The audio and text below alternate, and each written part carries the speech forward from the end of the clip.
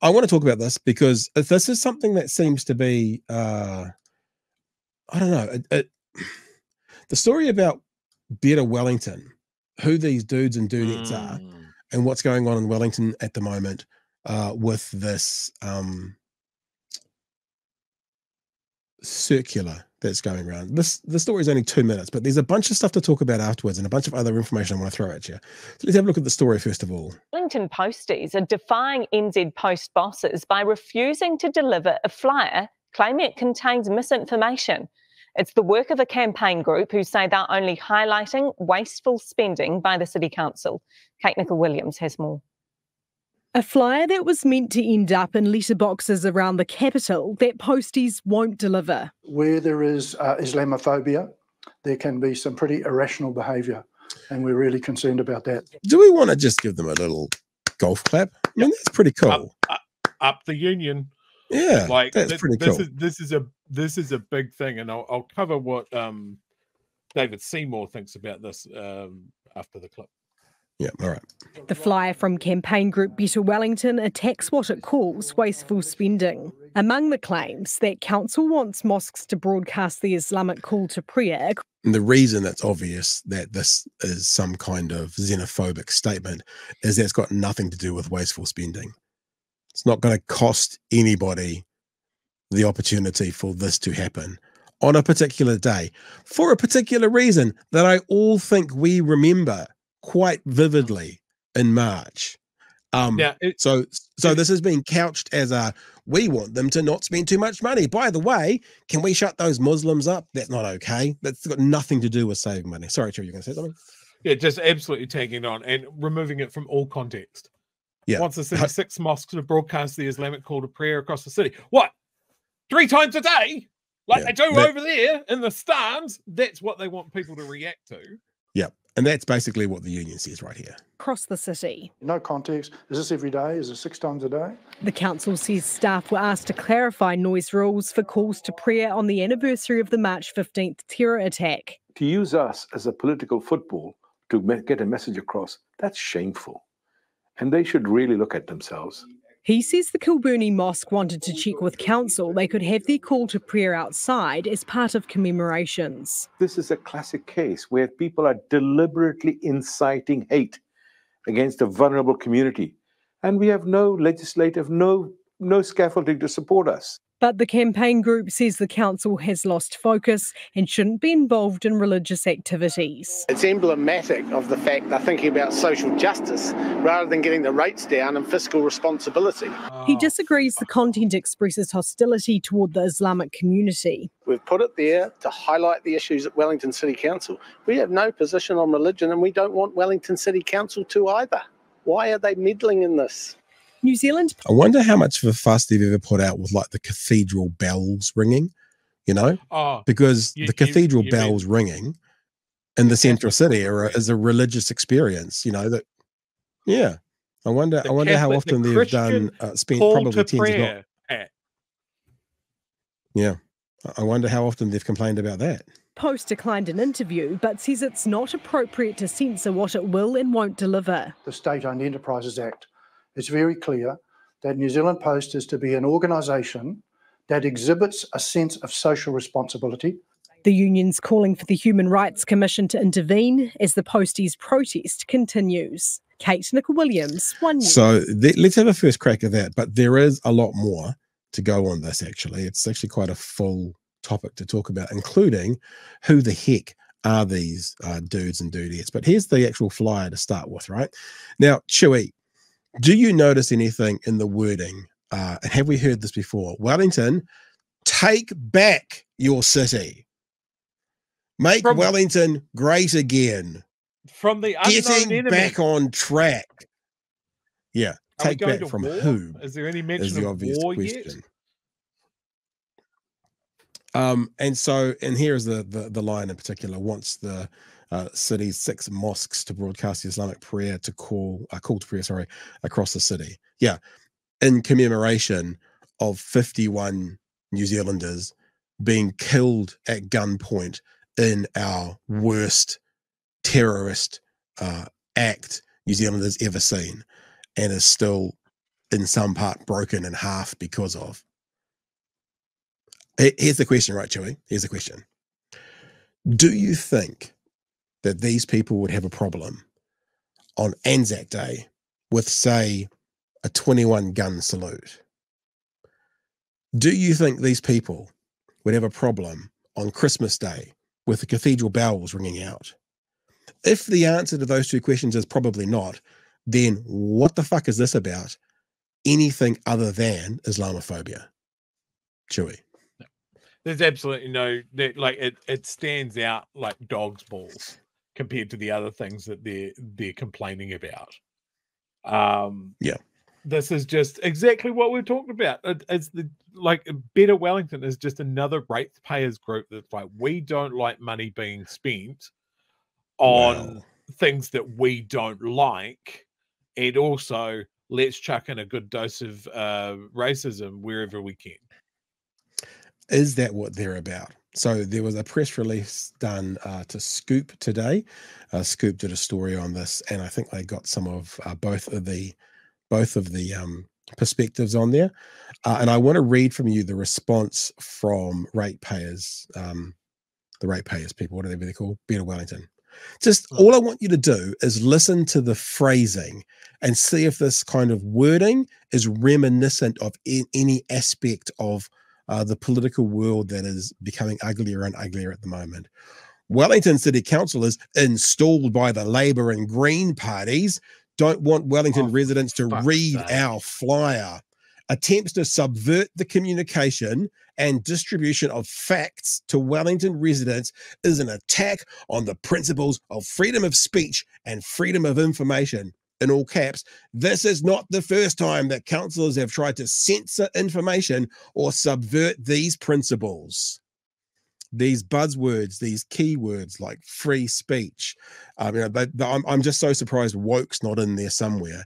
And this leads back to this idea of, no, I'm not saying that this is an Atlas Network, poster child, but it's that world that uses these things as coded language. Yeah, there you go.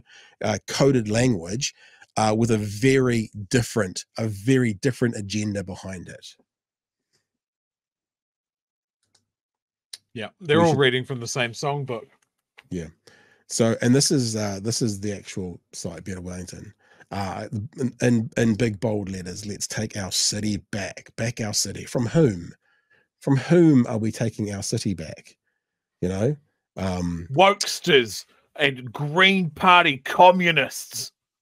So you can see some of the people who are involved in it. This is Alistair Boyce, and he is the person who you saw on the article. This is also Alistair Boyce. I think it's Alistair Boyce. Oh, yeah, he's having a wee cuddle there. Yeah, we cuddle there. Cuddle with that little chemo child. The next bit that we're going to share with you is, what did you just call him? I worked past that and then heard it in the back of my head. The next bit we're going to share with you, we are going to share with you with a grain of salt, because we haven't seen any of the evidence pointing to this from behind. But debunking conspiracies, Aotearoa have done some work on this today. And this goes back to the people who are our people, and they've basically gone through and they've done some research on the people who are involved with this, so you can know who is behind that. As I said, grain of salt, and I will say allegedly, because this is what they've put out there. I haven't seen the evidence to this yet, so we'll take it with a grain of salt, but here we go. Tobacco and whaling lobbyist Glenn Inwood and friends. What? Whaling? Are getting pretty upset. Okay. Their latest disinformation and conspiracy theories are not welcomed by Posties. After the division and hate they've caused to help their friends like Shane Jones into power using the freedom movement, they're not giving up campaigns to keep manipulating the citizens of Aotearoa into supporting the foreign corporations they help to exploit our country. Here's a reminder of who Better Wellington is. Who's behind Better Wellington, and why are they trying to influence local politics in the capital? Windbag is the spin-off's Wellington Issues column written by our Wellington editor Joel McManus. It's made possible thanks to the supporters of the spin-off members. Better Wellington, I'm assuming they're saying that this has come out of Windbag. I'm assuming because they've listed it that way. Better Wellington, a conspiracy-aligned right-wing political campaign group, is making moves to influence the 2025 local body election. The group was briefly active during the 2022 election, taking out some newspaper ads endorsing candidates, but in the past few weeks, it has relaunched with a more intense focus than before. Better Wellington launched Twitter and Facebook pages in July, and its blog has been active since June 24. Most of the content the group posts are pretty standard right-wing opposition to Wellington local issues, cycleways, rate rises, Māori wards, and so on. But sometimes the mask slips. A series of satirical videos created by the group refer to Mayor Tory Whānau as a diversity hire, aiming to, quote, further the trans agenda. The video focus on Whānau's admitted drinking problems, and she is depicted drunk driving. The Twitter account constantly reshares anti-trans posts about Olympic athletes. Excuse me for a sec. Back again. None of the content has received much attention. The group has 69 followers on Twitter and 10 on Facebook at the time of publication. Okay, so this is the spin-off. But it's not the reach that's notable. It's the quantity of posts. The pages are regularly posting original, often detailed content. There is some significant effort being put in here, and the people behind it are apparently committed to continuing until the 2025 local body elections. Who was behind Better Wellington? The website was registered by Paul Hefferman, whose name is also on the authorizing statement. Hefferman previously ran a business named Mindshift, which he promoted as a unique, powerful, and transformational program designed to remove anxiety and depression within 2 to 3 days, priced from $1,500 to $6,000. So snake oil. I'm not saying that. We're just saying what's obviously there was an image there for stuff as well. Gary Moeller, Paul Heffernan, and Glenn Inwood. Gary Moeller is also listed as a founding supporter. Moeller was at the parliamentary process in 2022, is a regular guest on Reality Check Radio, has written for Cameron Slater's blog, The BFD. He wrote a series of articles in 2023 arguing the splintered, quote, freedom movement, end quote, should unite behind New Zealand First, and encouraged his followers to join the party and influence it from within. Glenn Inwood is the author of most of Better Wellington's blog posts. Inwood is a long-time political operative who has worked for Imperial Tobacco and various entities in the whaling industry. He was highly involved in the 2022 parliamentary protest and served as a go-between for protests and ACT leader David Seymour. Inwood spoke at the Unsilenced Anti-Trans event at Tākina earlier this year. We're still going. A lot to go. Hang on. Glenn Inwood at the Unsilenced event at Tākina. Inwood is the man behind the Resistance Kiwi, a conspiracy website, social media account, and Telegram group, most of which are now defunct. The Resistance Kiwi Twitter account appears to have been the original source of the false online rumors spread last year about a video of Tory Whānau. The account posted the earliest public reference to the rumours 7 days before RNZ published a story based on them without any evidence that the video existed. You can have a chat now, Chewy, while I take a break. So this absolute grab bag of grifters. I mean, Better Wellington or Cooked Wellington? Because that seems to be the flagpole that they're waving around. I think it's curious that they have the money to put in this amount of effort and a massive glossy flyer drop.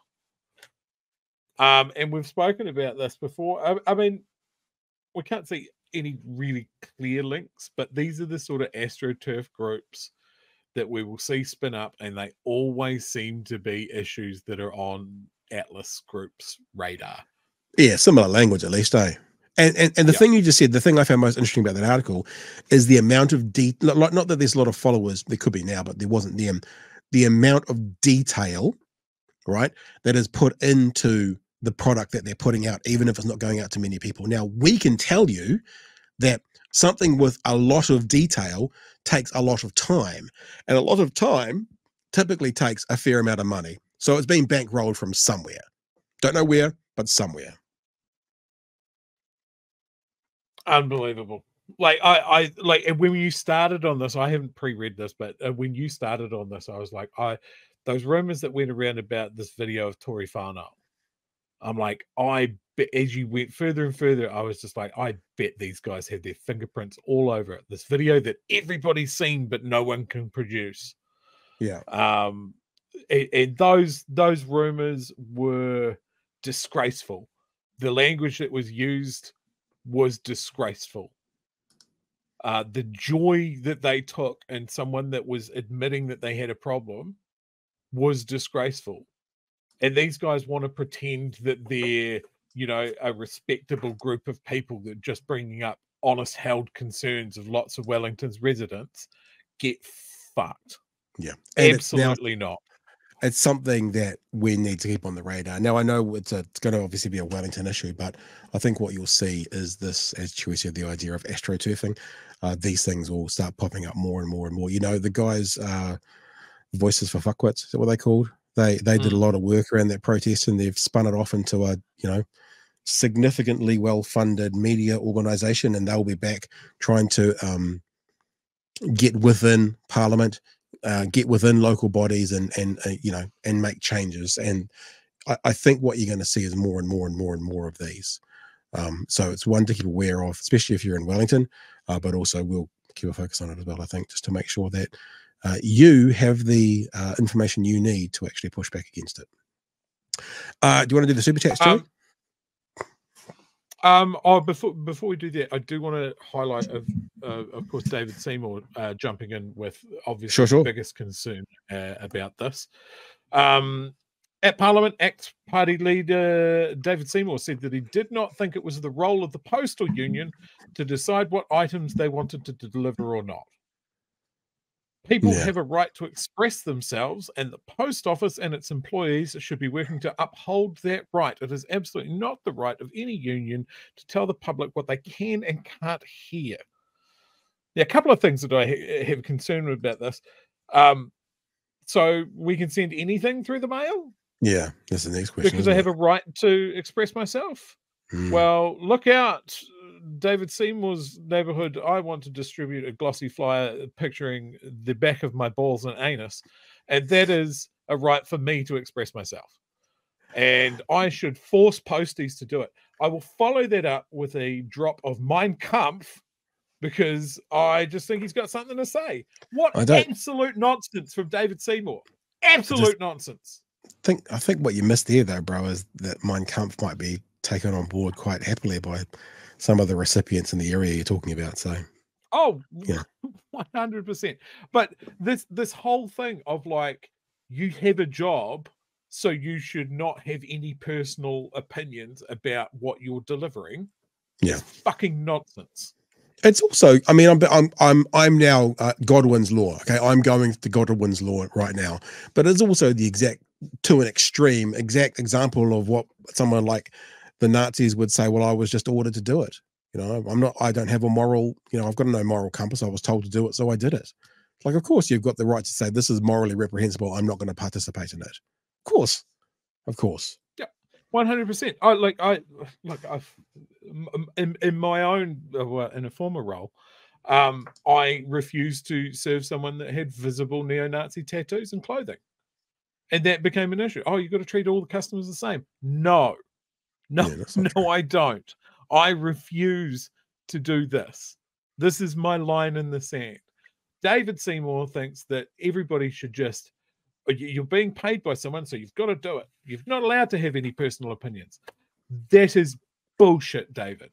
I would like to see you come on and justify that to me.